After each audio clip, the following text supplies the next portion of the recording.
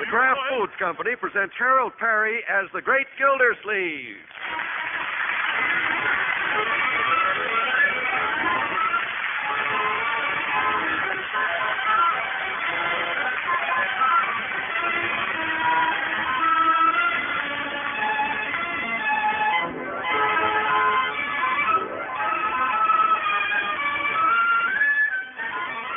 The Great Gildersleeve is brought to you by the Kraft Foods Company, makers of Parquet margarine. Millions of women all over America serve Parquet because it tastes so good. Why, Parquet tastes like it should cost twice as much. To market, to get some Parquet. Home again, try it today. You like it, you love it, like millions who say their favorite margarine is Parkay, Parquet margarine, made by Kraft.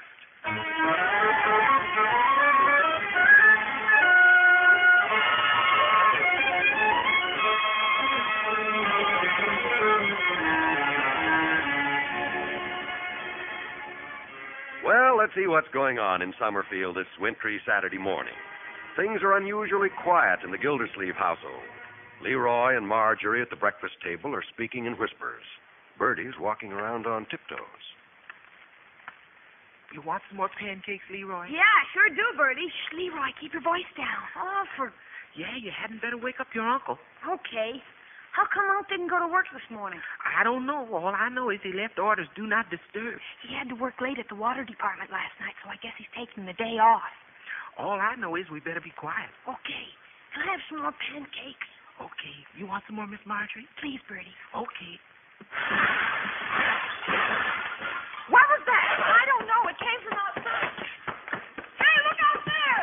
Uh-oh, Mr. Bullet backed up over our can box again. Oh, dear. Cans all over the street. Yeah. Mr. Gildersleeve ain't gonna like this. Unc sure got mad last time he did it. He sure did. Maybe he'll punch Mr. Bullet in the nose.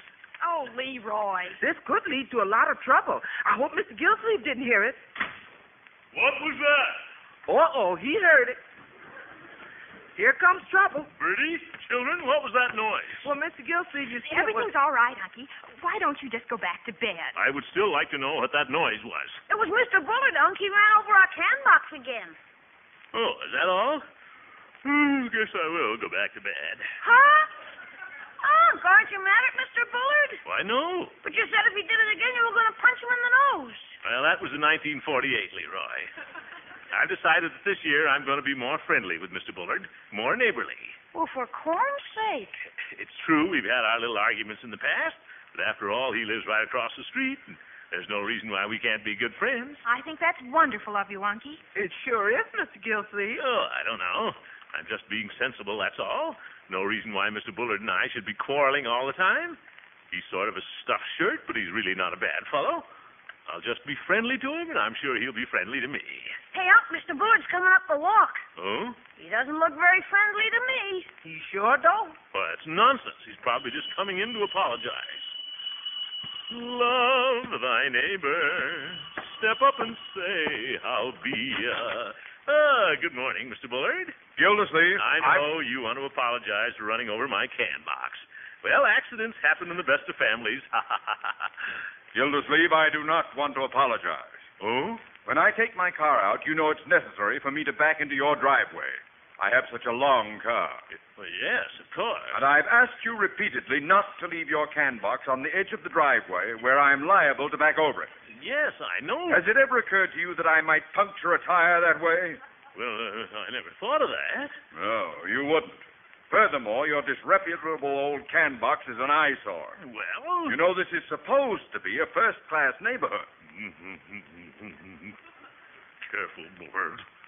What's that? Yeah, nothing. I'll pick up the cans. Yes, the exercise certainly won't hurt you. You might work off some of that stomach. Bullard? Bullard, Yes? You... I'm sorry about the can box.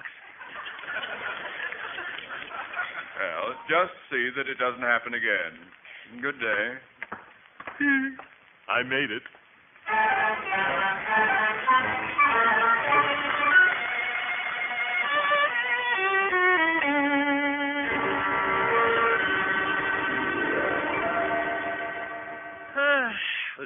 way to spend a winter day, all right. Sitting with your little family around the fireside. Pretty nice, all right. Don't you think so, Marjorie? Yes, Unky. Don't you think so, Leroy? Yeah, it's okay, I guess. Hmm? Unc, I'm tired of staying in. Can I have a quarter to go to the movies? Leroy, you went to the movies last night. If you're restless, why don't you go out and play in the snow? No, there's nothing to do out there. Well, you could pick up those cans and put them back in the box. That'd be wonderful exercise. I thought you were going to do it, Unc. Mr. Bullard said you were the one that needed it. Never mind, Leroy. Well, go out and play anyway. There's little Craig Bullard across the street. Go over and play with him. He's a twerp. Now, he's not so bad for a Bullard. Oh, I don't like him. He's a twerp. Oh, Leroy, that's not the right attitude. Remember, we're going to be friendly with the Bullards now. Huh? Gee, I liked it better when we were fighting with him. If... That will do now. Go out and play with Craig, Leroy. Okay. And put your little coat on. Okay.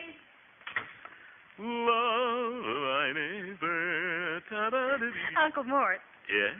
you look awful funny with that halo around your head. What? I can't get used to you being so sweet and gentle with the Bullards. Well, I'm just starting my own good neighbor policy, that's all. You certainly are. I thought sure you were going to blow up this morning when Mr. Bullard talked to you that way. Well, frankly, so did I for a minute. It just takes a little self-control, Marjorie. Bullard has his little faults, but so do we all. There's no reason whatsoever why our two little families can't live peacefully side by side. Love thy neighbor, step up and say... What's that? It's Leroy. Leroy, what's the matter? He hit me in the nose with a snowball. Who? Craig. Oh, dear. He hit me in the nose with a snowball. There goes your good neighbor policy. Well, I'm sure little Craig didn't mean it. He did too. He hit me when I wasn't looking, a little sneak. Now, Leroy. And then he ran in the house before I could hit him, a little sneak. Now, Leroy. It isn't that serious. A little snow never hurt anybody. Well, it's not your nose, it's my nose. Yeah, well. A little sneak. Say, there he is out in the yard again. Wait till I get my hands on him. Leroy, you come back here. I'll take care of Craig. You will? Yes, I'll go over and have a little talk with him. Oh. Can't I hit him with a snowball first? No, you can't. I will handle this. You just wait here. Oh, cold out here. I'll just explain to Craig that he shouldn't do things like that. No reason why these little things can't be settled amicably. So, Craig. Craigie. What do you want? Come here a minute. I will not. Well, okay, then I'll come over there. You keep away from me. I'm not going to hurt you, my boy. I just want to have a little talk with you. You keep away from me.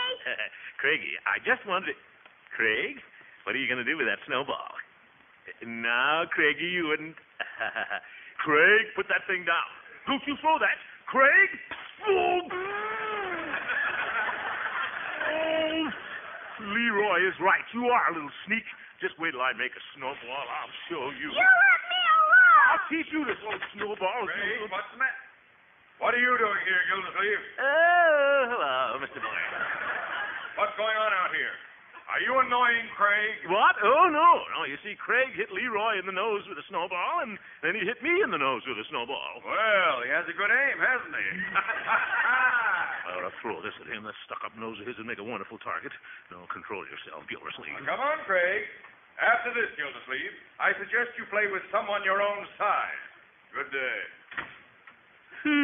How can you love a neighbor like that?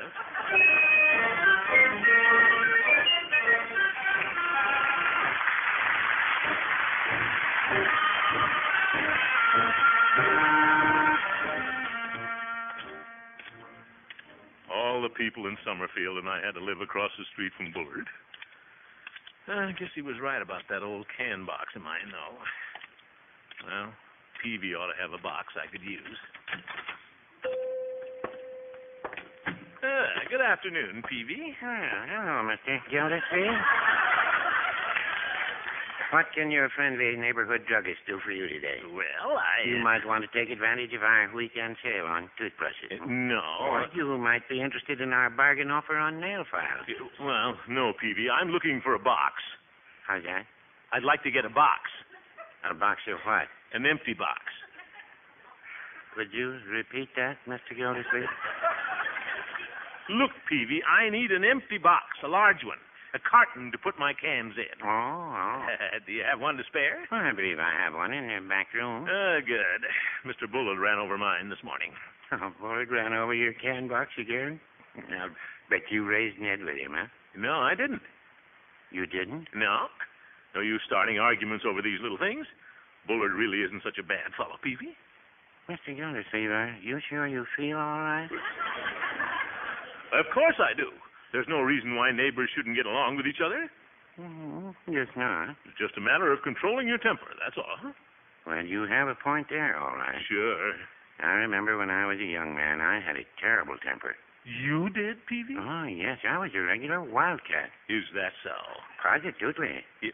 I'll never forget the time I went on a picnic with the future Mrs. Peavy. The town bully was there, and he started teasing her. He kept flipping olive pits in her potato salad. He did? Yes, and I warned him he'd better stop or he'd have to take the consequences. But he kept on, and finally I couldn't control myself any longer. What'd you do, Peavy? Punch him in the nose? No, when he wasn't looking, I put a spider in his lunchbox. With that terrible temper of yours, I'll bet Mrs. Peavy doesn't dare open her mouth when you're around. No, I wouldn't say that. Well, I wouldn't either. Can I have the box, please?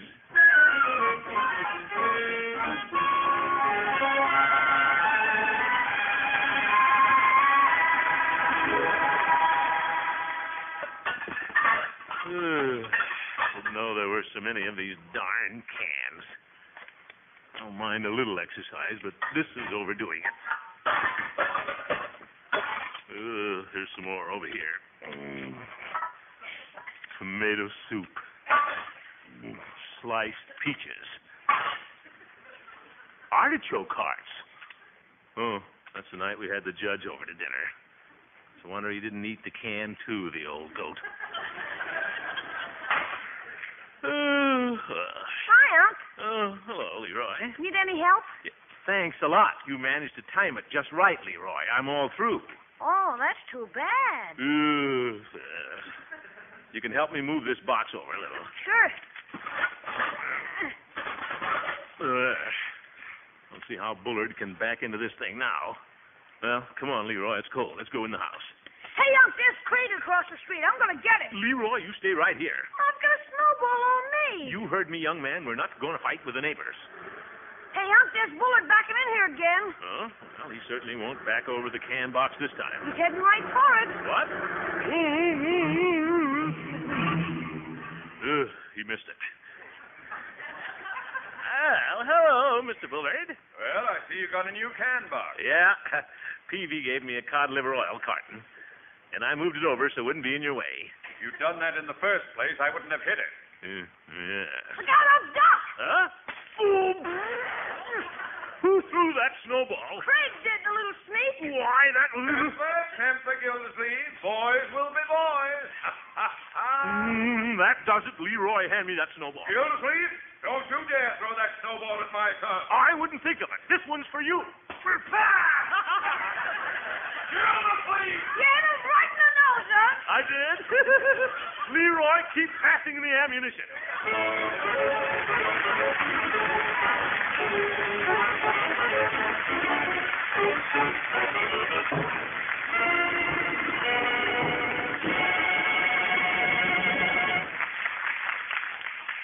I like it best on biscuits. I like it best on bread, especially on that rich pumpernickel, Bertie. Hot bread is the way I like it best. Well, I'll have to admit it's awfully good on pancakes, too. Sure is, Mr. Wall, 'cause when parquet starts melting, you get all that luxury taste. Every last smidgen of it. Luxury is the word, Bertie, because parquet is prepared like a rare luxury food from the selected products of American farms. And whether you like it best on waffles or bread, every pound of parquet is brimming over with nourishment and reinforced with 15,000 units of essential vitamin A. Then bring on them reinforcements, I say. Bring on them vitamins, just as long as they taste so good. And cost so little. I guess you know this, Bertie. Parquet costs only about half as much as the most expensive spread. Bring it on, I say, 'cause it tastes like it should cost twice as much. Friends, next time your family sits down to dinner, serve them delicious parquet. The whole family will enjoy the light, delicate taste of this spread, this luxury spread that tastes like it should cost twice as much. Tomorrow, ask for Parquet. That's Parkay, Parquet margarine, made by Kraft. Yes, ma'am. You'll get your whole family saying, bring it on. Bring on that Parquet.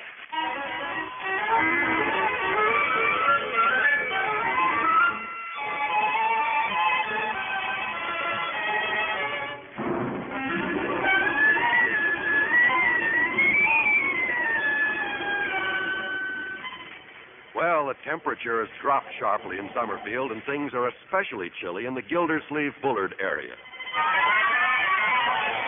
Yes, and there's a big wind blowing, too. And we're not going to have any more to do with the Bullards, you understand? All right, Unky. Do you understand, Bertie? Yes, Mr. Gildersleeve? All right. And Marjorie, I don't even want you to speak to him on the street. Oh, Unky. Well, I don't. But yesterday you wanted us to be friendly with him. That was yesterday. You can't be friendly with a stuffed shirt like Bullard. It's like trying to pet a porcupine. It's not funny, Bertie. I don't want you talking to their cook anymore. No, sir. The next time she comes over to borrow a cup of sugar, put some salt in it. That good neighbor policy sure didn't last long.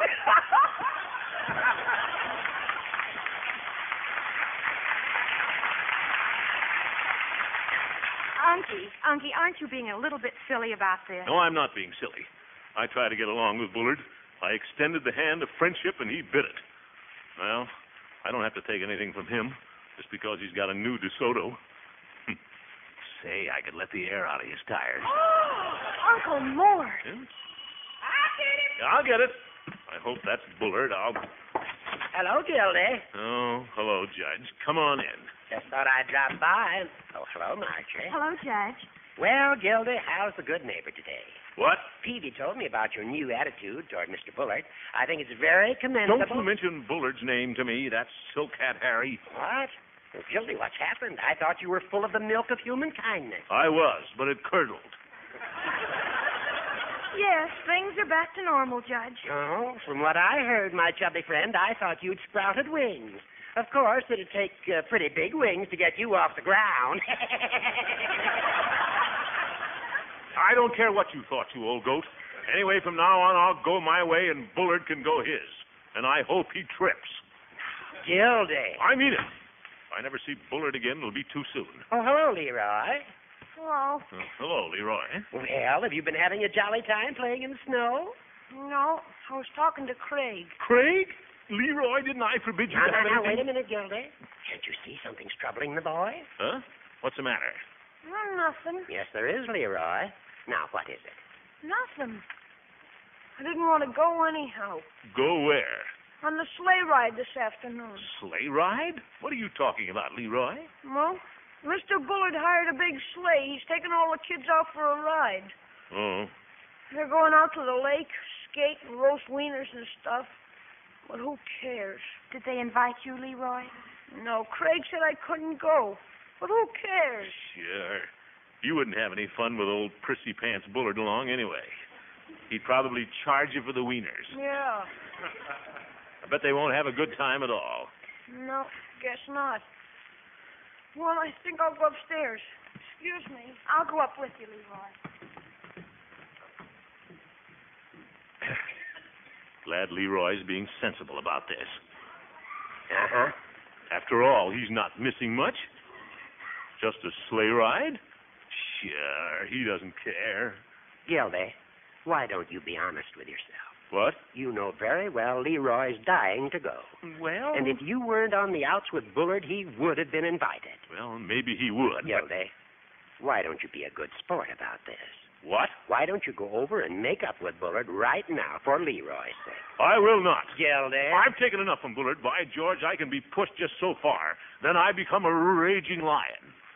If you ask me, you're acting more like a mule, a long-eared one at that. Hooker, why don't you mind... Now, if you'll take my advice... Save your advice for your jury, you old windbag. Who are you calling a windbag, you pumpkinhead? Ambulance chaser. Gildy. Oh, go stick your head in a briefcase and zip it up. Well, good day. Good riddance.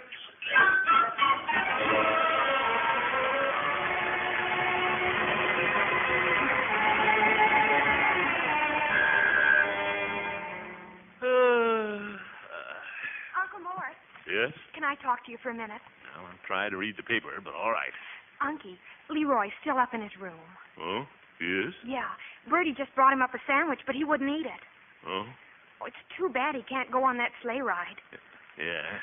Unky, couldn't you go over and make up with Mr. Bullard just this once? No, I'm not going over to Bullard's, Marjorie. I thought I made that clear. But, Unky... I'm sorry about Leroy, but it just can't be helped. But, Uncle Mort... That will do, Marjorie. The subject is closed. All right.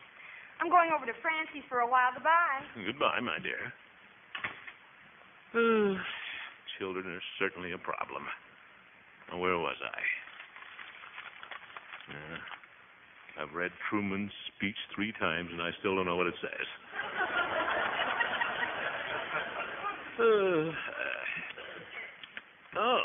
Hello, Bertie. Hello, Mr. Gildersleeve.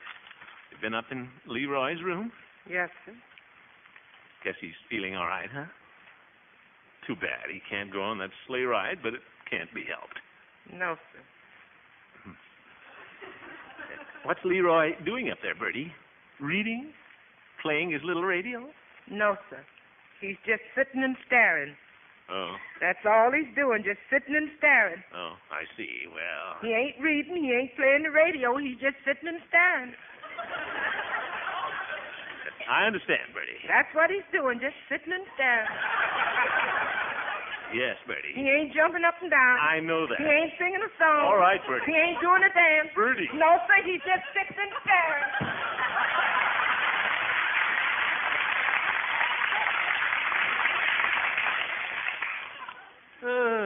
Poor little fellow. Guess he feels pretty bad. All right. These things mean a lot to a kid. Maybe I ought to go over and see Bullard. No. Some fellas would weaken at a time like this. Swallow their pride. Eat humble pie. That's what some fellas would do, all right. But not me. No, sir. I won't. Yes, I will.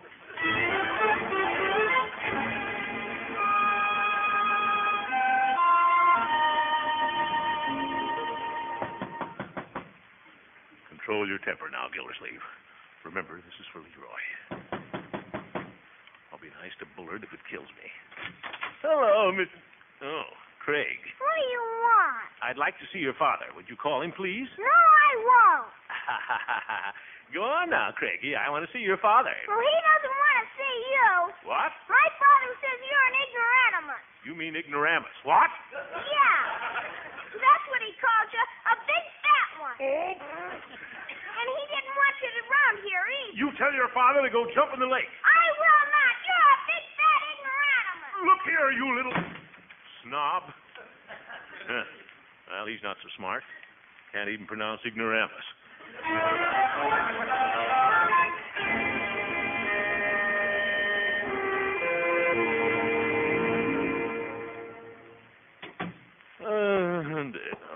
Hello, Leroy. Hello. Oh, so you decided to come downstairs for a while, huh, my boy? Yeah. Leroy, I just went over to make up with the Bullards. You did? Yeah, but I'm afraid it didn't do any good. Oh. It's too bad about the sleigh ride. But don't you worry, my boy. We can have a wonderful time right here at home. Sure. I'll tell you what. I'll get some wieners and we'll roast them right here in the living room. Won't that be fun? Thanks, son. But I'm not very hungry. Oh. Well, I know. How about going to the movies? I don't feel like going right now. Oh? Well, there should be something you'd like to do. Let's see. Now, what's that out there? There's some of the kids. Huh? Red and Chuck. And there's Piggy. I didn't know he was going. Leroy, why don't you come away from the window now? There's nothing more to see. Okay. I know how you feel, my boy, but there'll be other sleigh rides. It's okay, Unc. There'll be plenty of good times ahead, Leroy. There'll be other things. I get it, Bertie. Gildersleeve? Bullard. Where's Leroy? What? We're waiting for him. We're all ready to start our sleigh ride. But Leroy isn't going. I mean, Craig said he wasn't invited. What? Why, Craig knew better than that. Of course he's invited. Well, I thought that since you and I have been having a little disagreement, you wouldn't... Oh, nonsense. I'm not that small, Gildersleeve. Leroy is most welcome to come. He is? Well, thanks, Leroy. Here I am, Unc. Got my skates and everything. Can I Mr. Bullard. That's all right, son. Have a good time, my boy. I will. Goodbye. Yeah, goodbye. I don't know how to thank you, Mr. Bullard. We've had our little difficulties, but, well, I just want you to know I think you're a fine fellow. You do? Well, I still think you're an ignoramus. Good day, Gildersleeve. Oh, my neighbor. Step up and smell.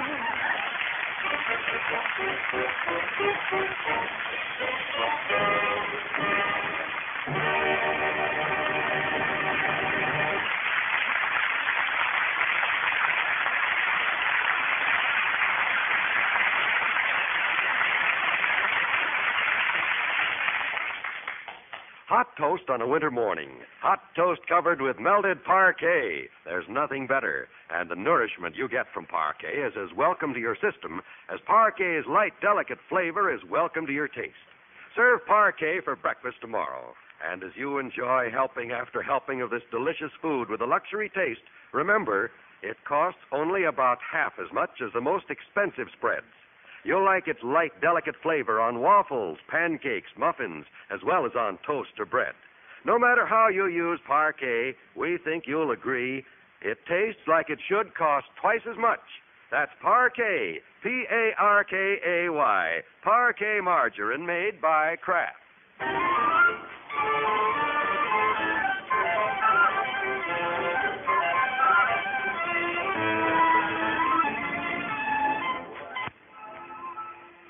Did you have a good time on your sleigh ride, Leroy? I sure did, Unc. It was swell. We skated, roasted wieners, and everything. That's good. And then we sat around the fire, and Mr. Bullard gave us a little talk. A talk? He would. What did old frozen face have to say? He talked about thrift, Unc. He said it was important to get the saving habit when you're young. Oh? And he said the best way to save was to buy United States savings bonds. Well, I hate to agree with Bullard, but for once in his life, he's absolutely right. Savings bonds are the best way to save, Leroy. I've been buying them for a long time. Uh-huh. They're very profitable. For every $3 you put in, you get back $4. And they're easy to buy. I just have mine taken out of my salary down at the water department every month. People who aren't on a payroll can buy them wherever they bank. Everybody ought to take advantage of one of these automatic saving plans, Leroy. Unc, Yes, my boy? I'd be glad to take advantage of one of those plans if you just raised my allowance a little. Well, I'm sure we can arrange something, Leroy. Remember, folks, save for your future now. Buy United States savings bonds regularly. Good night.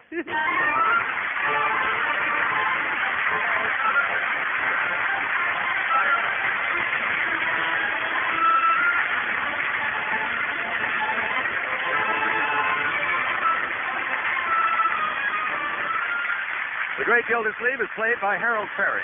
It was written by John Elliott and Andy White with music by Jack Meakin. Included in the cast are Walter Tetley, Mary Lee Robb, Lillian Randolph, Arthur Q. Bryan, Earl Ross, and Richard LeGrand. This is John Wald saying goodnight for the Kraft Foods Company, makers of the famous line of Kraft quality food products. Be sure to listen in next Wednesday and every Wednesday for the further adventures of the Great Gildersleeve. You bet.